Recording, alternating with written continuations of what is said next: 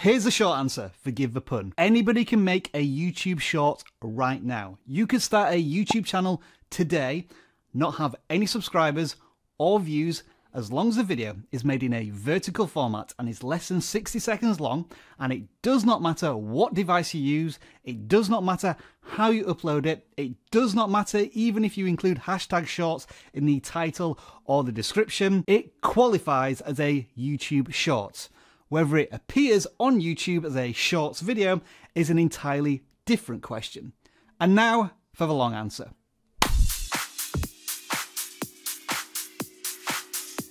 So, I'm making this video because some of you are still a little confused about how YouTube Shorts work, and that's okay, I don't blame you. YouTube still aren't doing a very good job of communicating shorts, so vidIQ is stepping in to help out. Now, the one thing I will stress before we go into this is that everything is correct as of time of recording at the end of 2020, because in 2021, YouTube Shorts may look a lot different, and this is why. That's because most of us are still waiting to get our hands on this button in the YouTube mobile app. This will allow creators to make 15-second videos with a multi-segment camera, music, speed controls, and more. Basically, it's a TikTok camera for a TikTok video platform on YouTube. But as of time of recording, this feature is currently only available in certain countries, such as India. And here is the irony. I've been talking about YouTube Shorts for months, and I still don't have access to the tool on my mobile app, which is why I'm creating them everywhere and anywhere apart from on the app. But it could all change in the future. It may be that at some point in 2021, everybody has to create YouTube Shorts from the mobile app. That is to be determined, and I'll let you know all about that in the future if it does change. So, to clarify, if you currently don't have this button, this is how you can make a YouTube short. Put very simply, there are no minimum creator requirements. You don't need any views or subscribers. You could create a channel today and make a YouTube short. How do we know this? Well, we created a brand new shorts channel, started making shorts, and they are being viewed on YouTube as shorts. What do we mean by a shorts view? Well, as promised, we turned the intro to this video into a short video. But if we watch the video through the normal YouTube player, you can see that we can swipe down to see the comments and other suggested videos. This would be a normal YouTube view.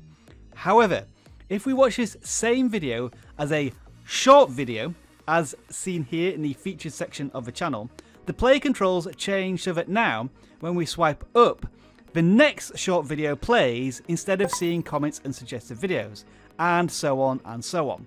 This is classed as a shorts view in traffic sources and has significance when we start to talk about monetization. Next up, you can create, edit, and upload your videos using any device. How do we know this? Well, I made the intro to this video using this camera, editing it with this program, and uploading it through a desktop computer to YouTube, and it is classified as a YouTube short.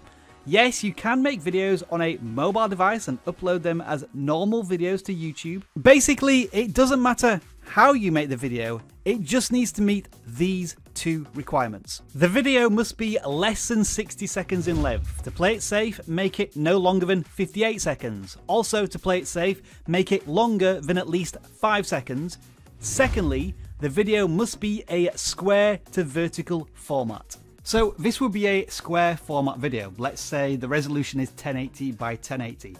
If it is a pixel wider than it is taller, then the video won't be classed as a YouTube short. Now, this is a vertical video. Most people will record in vertical video because they're basically using their mobile phone in portrait mode. If you go any thinner than this, then it may not be considered a YouTube short, and to be honest, it just looks ugly on screen and is not worth doing. How do we know all of this? Well, we did a massive test on the aspect ratio of YouTube Shorts. You can watch it over here. And finally, you can include hashtag shorts in the video title or description, but it is optional. There is some confusion here because YouTube customer support seems to imply that this is mandatory, whereas a creator who is very close to the internal YouTube teams, has suggested in a Facebook post that hashtag Shorts has no bearing on its discoverability on the platform and is for internal YouTube tracking only. What I can tell you is that we've uploaded videos as Shorts but not included hashtag Shorts, and they're still identified as Shorts. Wow, that's a lot of shorts in one sentence. On the other hand, we have seen one channel that included hashtag Shorts in every single video title, and they've got 500 million views in 3 months. For the full story on that one, check out the video over here. Okay, once you've uploaded your video, how do you know whether it qualifies as a YouTube Shorts? Well, in the desktop YouTube Studio, go to the customization screen, and on the layout screen, click Add Section. You can add a Shorts video section to your channel, which only appears on the YouTube app version of your channel page and looks like this. Essentially, these are all of your YouTube Shorts. So then, if you follow all of the requirements as laid out in this video, then your video has a chance, and let me stress this, has a chance of being viewed as a YouTube Short. So logically, the next thing you want to find out is whether or not your videos are being viewed as YouTube Shorts. And that's where we need to dip into the analytics. It's all well and good knowing that your video qualifies as a Shorts, but not that many people go to channel pages on the YouTube mobile app. For your videos to explode as YouTube Shorts, they need to start appearing in the home feed, the subscription feed, and as suggested shorts on video watch pages, as you can see here, to accrue millions of views. So on the analytics page of the YouTube Studio, click the See More button to bring up advanced analytics and then click on traffic source. This will show you at a channel level how many views you are getting as YouTube Shorts. Next up, if you want to review the performance of an individual video, from the video list on the content screen, mouse over a video and click the analytics icon. You can do the same advanced analytics here if you want to, but on the right hand side, you get a real-time view count including your traffic sources. So in this example, the video is doing exactly as intended. It's being watched as a short video. You'll also start to get an understanding of how YouTube Shorts draw in viewers. Nothing for days after publishing, and then all of a sudden, a surge of views. And now, courtesy of vidIQ, here's another little bonus short analytic free of charge. If you use vidIQ, you're probably already familiar with our channel real-time stats bar showing you views per hour, subscribers, and so on. Well, mouse over it now and you'll see a new analytic, YouTube Shorts views over the last 48 hours. So if you add that to the stats bar, we can now see that over the last 48 hours, half of the views on our YouTube Shorts channel come from YouTube Shorts views.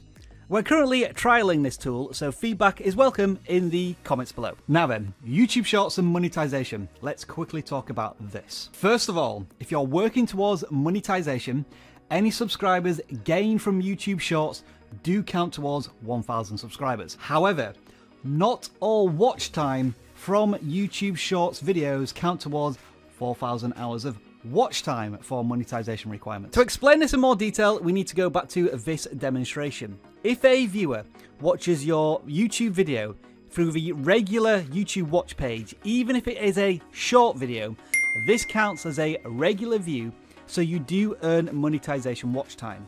However, if the same video is watched through the YouTube Shorts watch page, the watch time does not count towards monetization.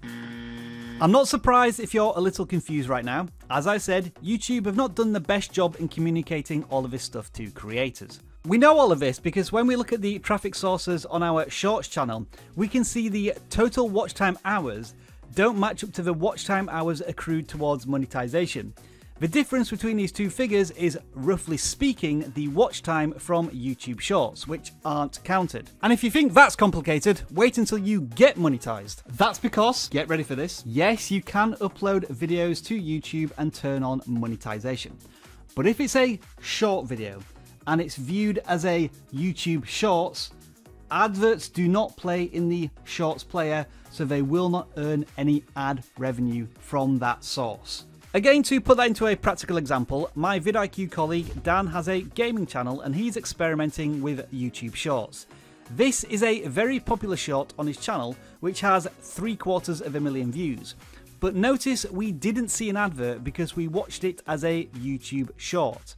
However, When we play the same video through the regular YouTube watch page, we see an advert to kick things off, which does earn Dan a little bit of revenue for this short video. So depending on how a viewer watches the same video determines whether the creator earns any ad revenue from it. To put that into context, the channel I mentioned earlier that we have done a case study on has earned over 500 million views from making short videos. But almost 400 million of those views come from YouTube Shorts that can't be monetized. And as another colleague of mine might say, that's savage. As it stands, this is the complete beginner's guide to making, uploading and checking your YouTube Shorts if you do not yet have the YouTube Shorts button in the YouTube mobile app. This YouTube tool is in a constant state of flux, so if you want to keep up to date with all of the latest YouTube Shorts news, make sure to subscribe and check out the playlist over here. Thank you very much for watching and enjoy the rest of your video making day.